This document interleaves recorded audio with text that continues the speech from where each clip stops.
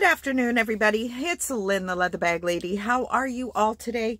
These glasses are, my eyes are getting so bad. These glasses are no longer any use. Hey, there we go. I've got different glasses for so many things. Close up. Yesterday I was peeling potatoes. I needed glasses to peel freaking potatoes.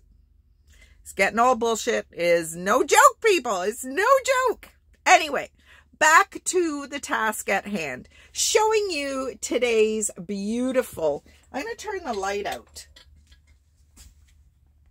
Well, it is a little truer to color with the light out. It is a beautiful kind of crinkle finish, orange, kind of slash red. I'll put the light back on now. It's a really unique bag. Love the brown top handle area. Little pocket that goes all the way to the bottom. I don't know if you would get I don't think you'd get a phone in there. Oh, yes. It's a little bit of a squeeze, but I got my huge, big Samsung phone in there. I didn't think that was possible. So this little bag has a couple of ways you can use it. You can use it as a little bit of a top handle or a clutch. Now, this bag I've had for quite some time, and the designer has since changed her logo. Now, I don't know if you're going to be able to see this. It's a B and an E up in the air. So this brand is from the UK. The young lady's, her last name is Cawthra. I can't remember what her first name is. Cynthia, I think maybe. I'm not sure. But her brand goes by the name, let me get it right, Belen Enchandia. So the story is this young lady was a law student in England. And for whatever reason, now her name is definitely not Hispanic, but for whatever reason, she had a connection with Spain and it changed the trajectory of her career. So she was making bags while she was in law school and decided to just be a fashion designer instead of going into law school. I am sure the two have married themselves together and have helped her along the way. But I've had one other bag. Now, she's changed the logo because I had some details on this brand from years ago, like 6-7 years ago. So I knew I had some information on this brand because anything from the UK will kind of give me a reason to kind of take a little bit more attention or pay a little bit more attention because that's where I'm from. So it, you know, there is a little bit of a seam here. So it is going to give you kind of a gusset that technically isn't there. It's just kind of a dart on either end. So you're going to be able to get a few bits and pieces in here. I just think it is so unique. This orange distress that has the deeper colors in the veins. It's so cool. I really like it. I think it's very unique. It's very different. And it is just one of those little small items that I am now able to list. So there we go. Shop at the Shed last night. Thank you to all of those who stopped by and spent a moment or two. Got a couple of bags that are on their way to St. Catharines. And grateful for that. So thank you. And yeah, we will be doing Shop at the Shed tomorrow as well. So I'm just kind of starting to look for what bags I'm going to offer you tomorrow. Looking at my shelves here that are starting to get a little bare, dare I say. So I think what's going to happen is I am going to be going to the storage unit and getting a lawn bag out of the storage unit, which is just unbelievable.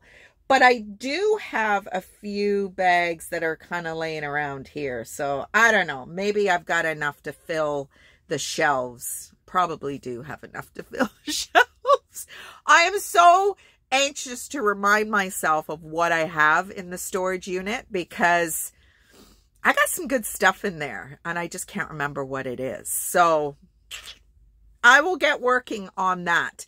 But once my shows get back online, I'm booking for next month, then I think I'm going to be emptying that storage unit quite quickly because that means I will have a collection for Etsy, a collection for Shop at the Shed, and a collection for my in-person shows. So, and I absolutely have enough. I'm actually going to be taking maybe a handful of belts into the house. Did I show you? It's in the house, so I don't have it to hand, but I have the most amazing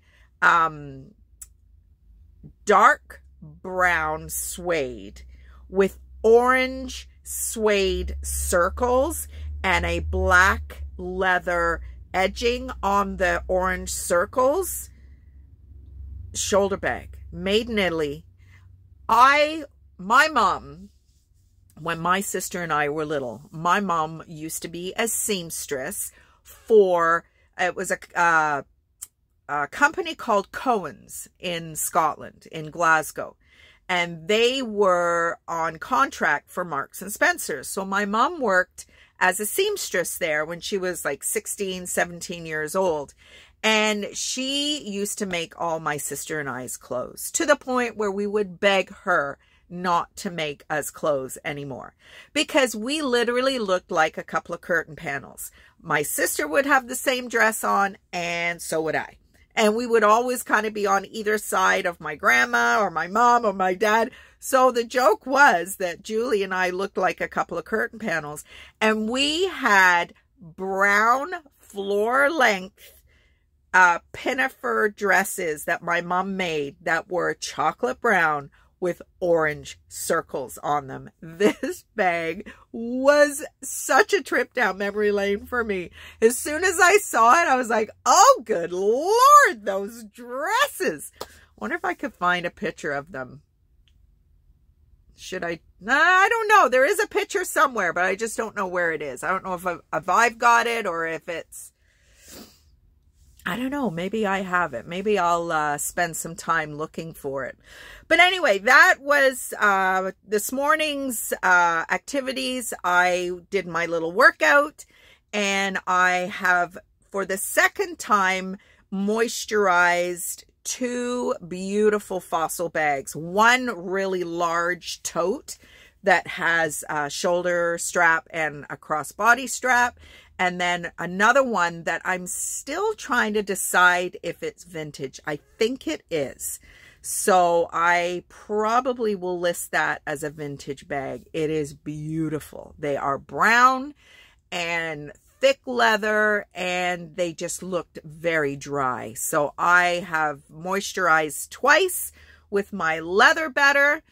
And then I set about cleaning the orange suede circles on that bag. They were quite dirty. So what I did was I spray and washed the circle, left it for half an hour, 20 minutes, half an hour. And then I got my, my pot scrubber that is like, it's a non-scratch scrubber. And, I just rubbed the circles. I wash suede. I put suede in the washing machine. The only reason I didn't put this particular bag in the washing machine is I was nervous that the black leather lining around the orange circle would bleed. And that is a lesson I've learned the hard way a few times. I've ruined a few good bags by not paying attention to a lighter. Like I've showed you this bag before, but just to highlight my point is that if this was white, say, or if this was a very like blush pink or something like that, there is a good chance that this, maybe not this kind of Vachetta leather, but if it was a darker, it could bleed into the leather color. And I would rather it be dirty than it ruined by color transfer, color bleeding. So that is something that I am very aware of now because I've learned the hard way. I've tried it. So I am giving you the benefit of my information. So what I do when I wash suede, I either put it in the washing machine if I can, or I spot wash it and I soak it. It's not just, you know, a little, you know, whatever. During the drying process, I am constantly agitating the suede so that it doesn't dry hard, because the nap in suede is the thing that gives it its luster. It's the thing that makes it hellish to photograph because it always looks like it's stained or there's marks. It's just the shadows from the nap. So it'll be interesting to see how well this actually works for me. So I'm also going to pick up a roll of foam underlay. If you have received a bag from me at any point, you know that that's what I roll. I put that over my bags for shipping. It is something that there are bags that absolutely need it, like anything that has like a chain strap or a bulky buckle.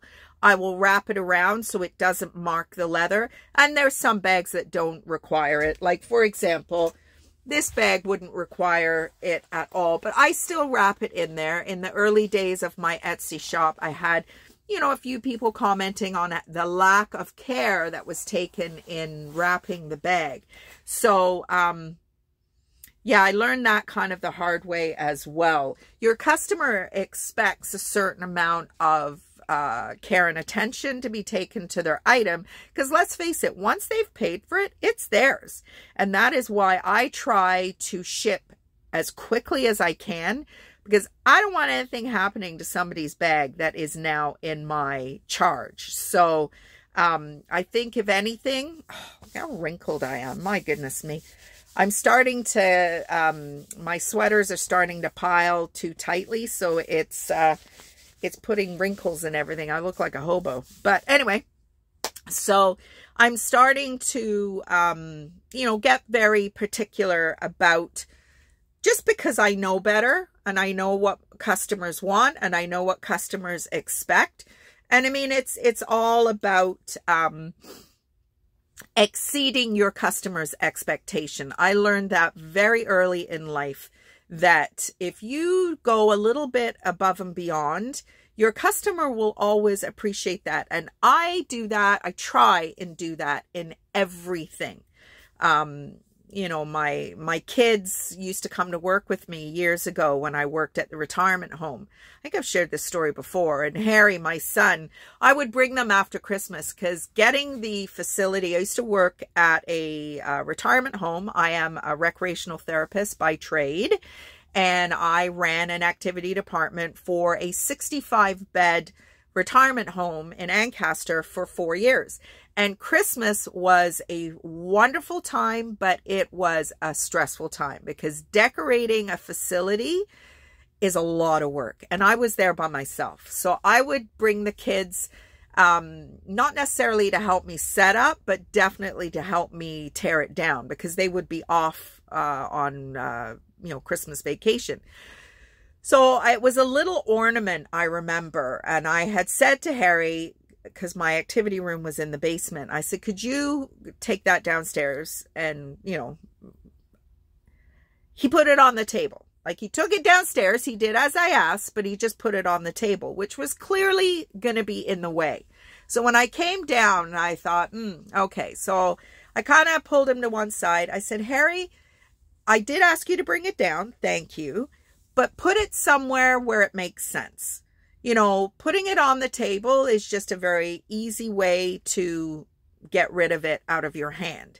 But put it somewhere where I'm not going to have to touch it again until either I put it away where I want it to go, or, you know, I said, just use your noodle. You know, go a little bit above and beyond. Yes, I asked you to bring it downstairs. Yes, you did that. But clearly sitting in the middle of my activity table is not where it goes. So anyway, just my way of learning my lesson from an experience I had when I was quite young with my dad, buying my mom a pair of silk pajamas for Christmas, which my mom is not a silk pajama lady, but my dad wanted to buy her a pair of silk pajamas. And we went to Ports International in Oakville Place. And I do believe it was either Christmas Eve or the day before. And they did not have what my dad wanted for my mom. The lady in this store got the Yellow Pages out when that used to be a thing. And if you are out there and you don't know what Yellow Pages are, you're much younger than me, obviously. Google it. And she found a store and called the store, asked the sales assistant at that store if they had what my dad was looking for. They did. And asked that lady to stay open until we got there. And I have never forgotten that. And that is kind of how I try my hardest to run my business, run my life, run my interactions with people, and try to just go that little bit above and beyond. Whew, having a hot flash.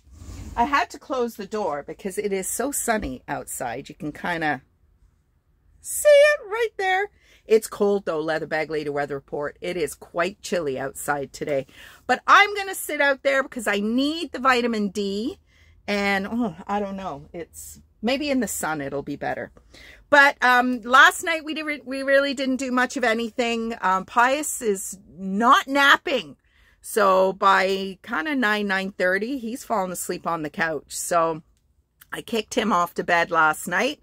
And yeah, he's doing really well. He's out in the truck, not delivering flour yet, as I've mentioned previously.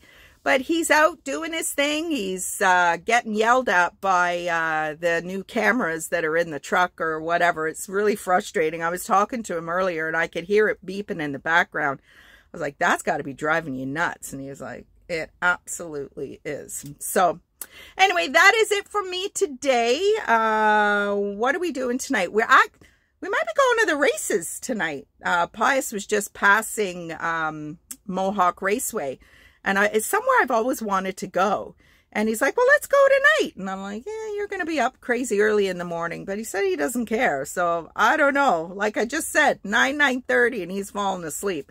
So maybe we'll leave it for another night. Maybe even tomorrow night we could go. We'll see. We'll see. Have a great rest of the day, everybody. And I will see you tomorrow, either for our vintage bag experience or our shop at the shed. Bye, everybody.